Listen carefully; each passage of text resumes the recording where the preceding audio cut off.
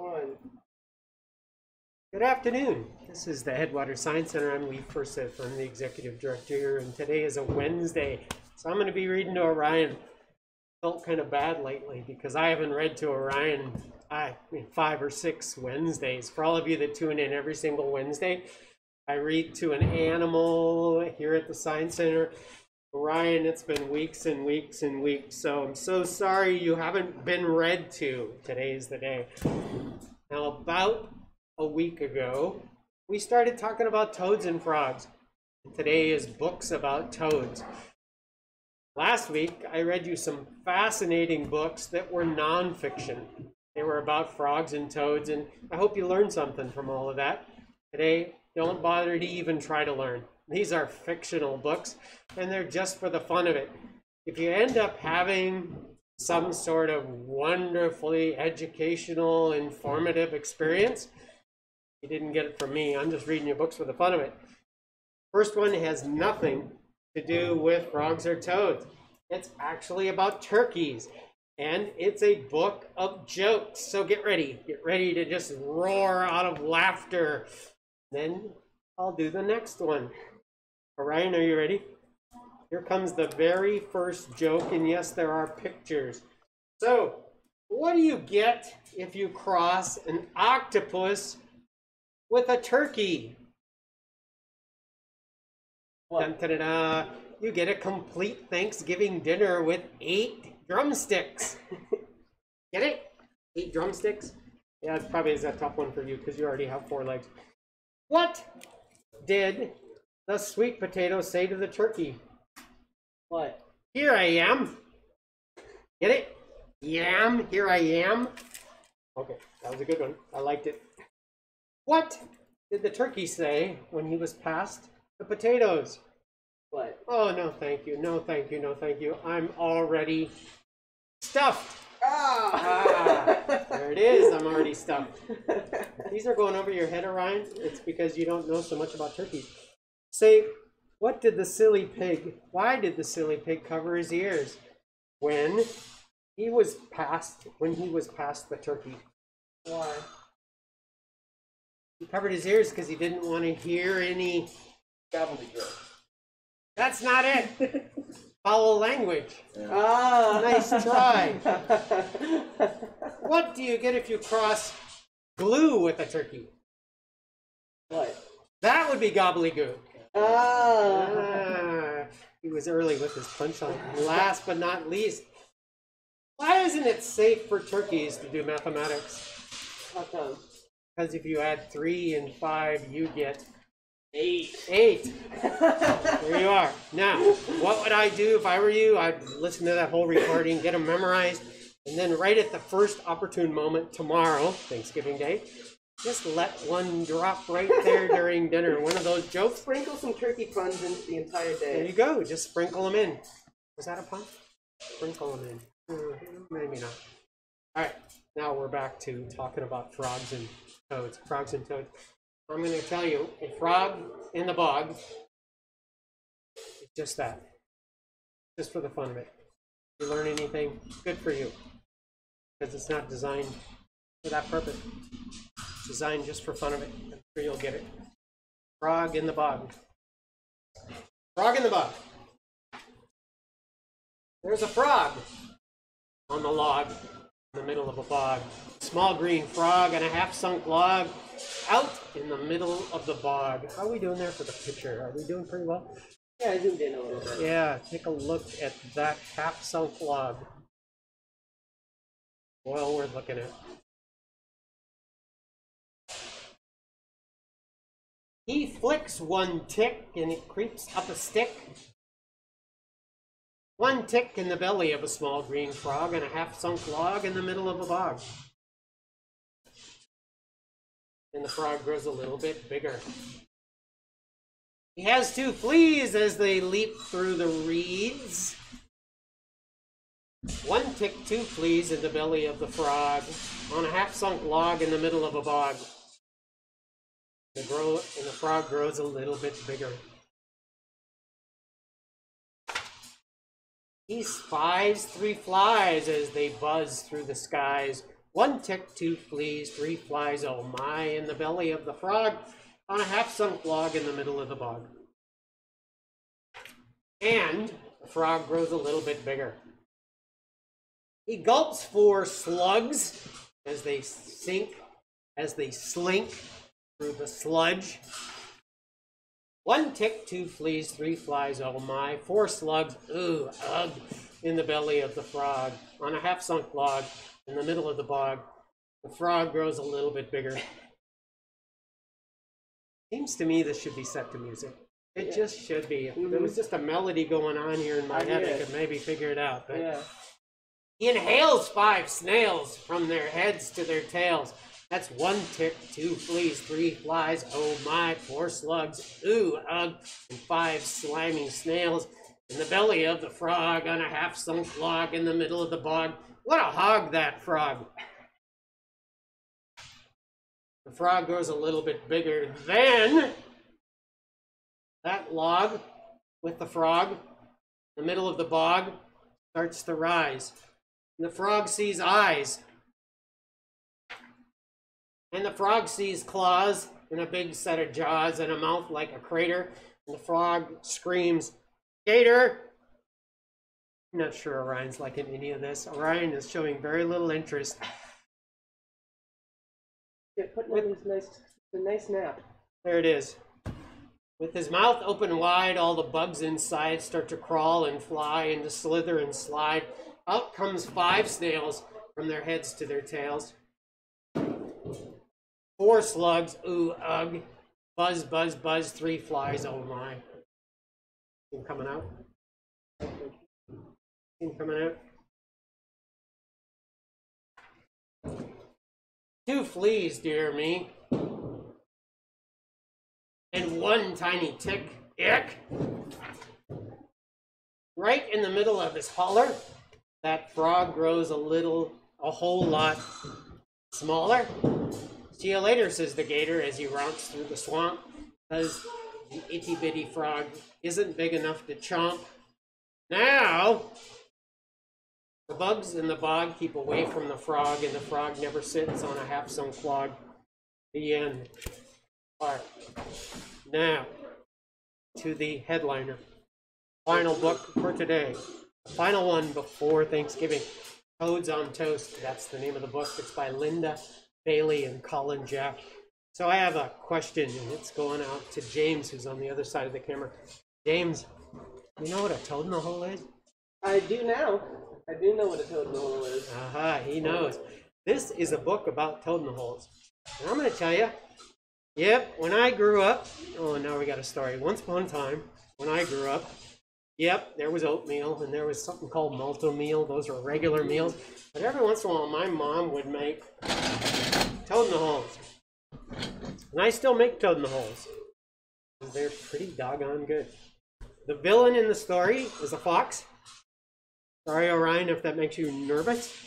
I just want you to know, no toads were eaten in the reading of this book. Toads on toast. Well, I suppose that let the cat out of the bag. Oh, sorry, I mentioned a cat. I don't really mean a cat, it's just an expression. Fox was bored. Every day it was the same. Walk to the pond, catch a big fat toad, bring it home, skin it, boil it, eat it. I need a change, said Fox. I'm going to check in now with Ryan. Ryan's here too. He's on the other side of the camera, but he's not the cameraman. I'm just checking in with him. Ryan? Are we a little mixed up here because he went to the bog? He went to the pond to get a toad? Yeah, they don't spend a ton of time directly in the water, but they still gotta be relatively near water. Like, there might be toads around. Alright. Back to fiction anyway. But I thought, there's a point. We got somebody writing about toads that are in a pond. He headed for the cookbook store. The toad section was amazing. Who knew there were so many ways to cook a toad? As Fox turned the pages, he noticed something surprising. Every single recipe called for small toads, tender toads, young toads, Gee, said Fox, so that's what's been wrong all these years. Oh, right. There's a rabbit in the story. Right there. That evening, he set out for the pond as usual, but this time, instead of looking for a big fat toad, he looked for small toads, young and tender. Let me check in with Ryan again. Ryan, do you really think foxes hunt at night? Because he goes there during the night. I'm actually not sure with foxes, if they're nocturnal or not. It wouldn't surprise me, I guess. I can hear a 3:30 live show coming on any moment now. I feel like Ryan's every time I going, see foxes, it's like at dawn. So That's maybe when they're I see them. Maybe they're a dawn and dusk. Maybe they're a crepuscular thing. Oh, say that again, will you? Crepuscular. Crepuscular. There can be the educational opportunity during the reading of purely fictional pieces of... It was hard work. Those toadlets were fast. Can you see that in the camera? It's so dark. He's out there catching toadlets, but it is in the dark. By the time Fox got home, he was all puffed out. Get it? Puffed out. This is this author's puff, you know, huff and a puff. And I'm going to blame this. Of course, that wasn't a fox. That was a wolf, wasn't it? But anyway, he's all puffed out. But he was carrying a lovely, bouncing sack of fresh, young toads for dinner. There they are. There they are. Oh, this is a frightening book to you, I can tell. But Ryan's very frightened. He's very concerned about the young toads that are about to be eaten. This is going to be so great, said Fox as he dumped the toads into a bowl. He opened the first cookbook. Suddenly, a huge mother toad came rocketing through the window. Stop, she cried. What are you doing? Trying to concentrate, said Fox. Now let's see. Toad muffins. Toad soup. Toad stir fry. Mama stared, aghast at her babies. You're going to eat them? Ah, said Fox. Here's a good one. Toad legs. Now, I've honestly never heard of toad legs. I've heard of frog legs, but I've never heard of toad legs. No, said Mama, not their legs. They have such beautiful legs. I noticed, said Fox, licking his lips, especially the wincy ones. I'm sure wincy is a word, by the way. I think this author took a little bit of liberty and made it up wincy ones. I would say teensy weensy. Yeah, but this was just a wincy. Because I feel like it's tiny, then teeny, then teensy weensy, and then weensy. It's like right. 4 steps. Boy. Hope all you listeners are hanging on to the story where we're off the beaten path talking about whether weensy is a word or not. We all knew what it meant. We all knew it meant small, so it Right. counts. Okay. Stop, cried Mama, throwing herself against the book. Take me instead. Fox thought about it. The recipes were clear. You're too old and stringy, he said. Sorry. He reached for his knife. They don't show the knife, by the way. There's no knife in the actual photo. Now there is in the next one over. Ack! Cried Mama Toad. Wait! There must be a better recipe. Their poor legs are so thin, hardly a mouthful. Fox glanced at the toadlets and frowned. It was true that their legs were quite scrawny. It's a good time to zoom in. Any scrawny legs showing up there? How about that one climbing up the side of the bowl? Yeah. Yeah, scrawny legs. It was true that their legs were quite scrawny. Mama glanced at the toadlets too. She was not pleased. Calvin! She bellowed. I wonder if toads can actually bellow. I mean, that's not a term you usually have with toads. Calvin, get away from that butter. That must be Calvin. Why, said Calvin. Because I said so, said Mama. Hey, said Fox. Here's a good recipe. Toads on toast. Looks easy, too. Mama hopped over to take a peek. Well, maybe. She said, do you have garlic? Yes, said Fox. Bread? Yes, yes. Pepper? Yes. Truffle oil? Truffle oil?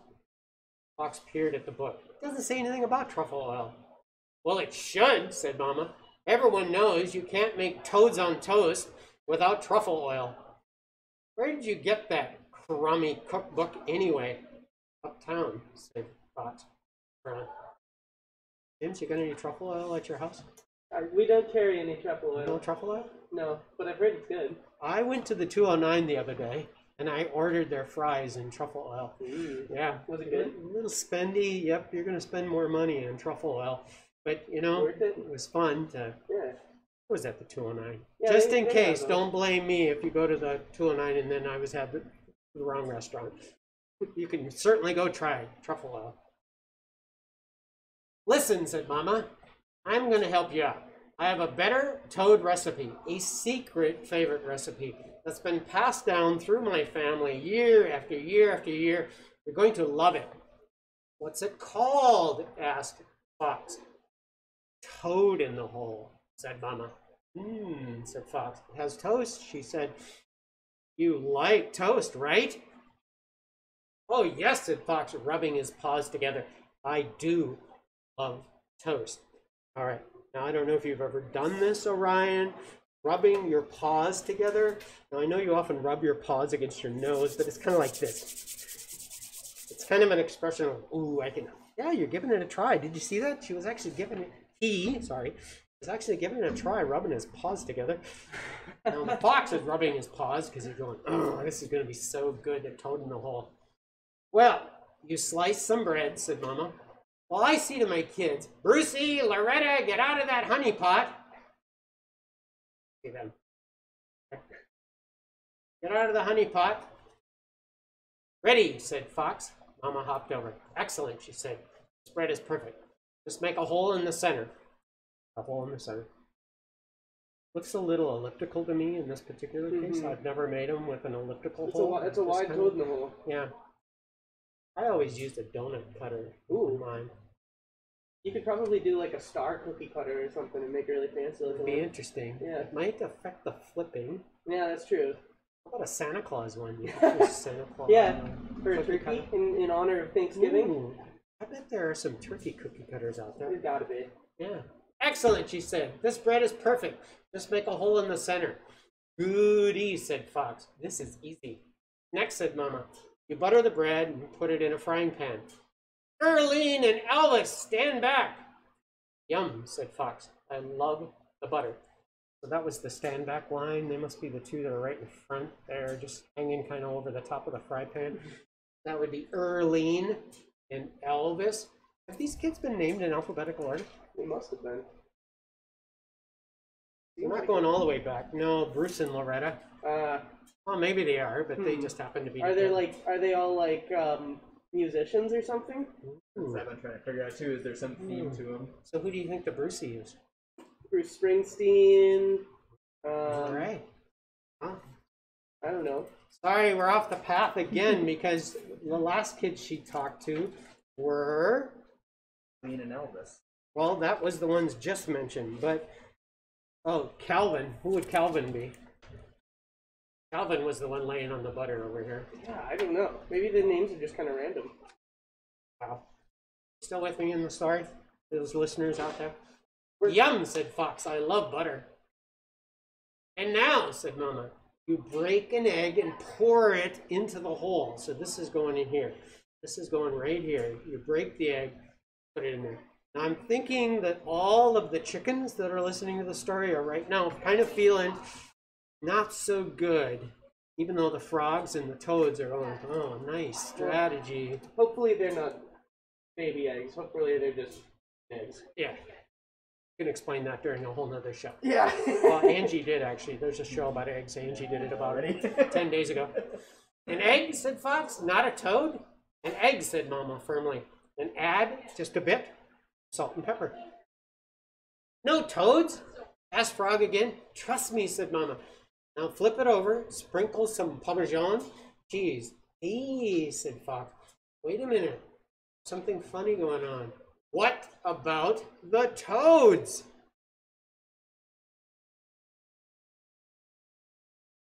Try it without, said Mama.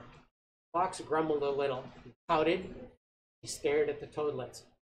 And he did take a nibble, then a bite, and then, wow, that is delicious, said Fox. You see, said Mama, it doesn't really need toads. toads. That's the secret. By golly, you're right, said Fox. I'm going to make another one. And he did make another one, and another, and another. Then he made enough for everyone. Mama Toad set the table, and they all sat down to eat. I'll get this book back to the library as fast as I possibly can so that you could take a look and see what all the books were about. And Fox, being a lazy fox, never again went to the trouble of looking through the recipe books. He didn't bother to catch any more toads either. And later, when he had children of his own, he passed Mama's secret recipe on to them. Toad in the hole became a famous recipe in the fox family. And it can be a favorite in your family too, as long as you don't add toads. Here's the recipe right here. I'll hold it right up to the camera, and if you were one of those very techie people, you could go, oh, I could take a picture right now, and then I would have the recipe. Mama Toad's secret toad in the hole recipe. Yeah. Please note that about 6 or 7 lines down from the top of the recipe, they do cross out one toad. But definitely don't put any toads in your toad in the hole. That completes the story for today. Thanks for tuning in. All right, now we have a little change of schedule. These 3:30 shows are great. They're all kinds of fun, but we're going to back a little bit off. And from now on, we're going to do 3:30 shows on, write this down, Sunday, Monday, Wednesday, and Friday. That's 4 days a week, Sunday, Monday, Wednesday, Friday. If you were wondering, how am I going to remember that? Well, the Monday, Wednesday, Friday, that's really easy. The first day, the third day, and the 5th day of the week. And then, of course, Sunday. That's the first, oh, okay, that's the second day of the weekend. I can see how this is going to be confusing. Why don't you write it down? Sunday, Monday, Wednesday, and Friday. Orion, why don't you say goodbye? Oh, you're right. Orion says, make sure you know the hours. We're open 7 days a week. That's Monday through Saturday, 9:30 to 5. And every single Sunday, 1 to 5. All right, now you could wave goodbye. Have a happy Thanksgiving. The Science Center is closed tomorrow.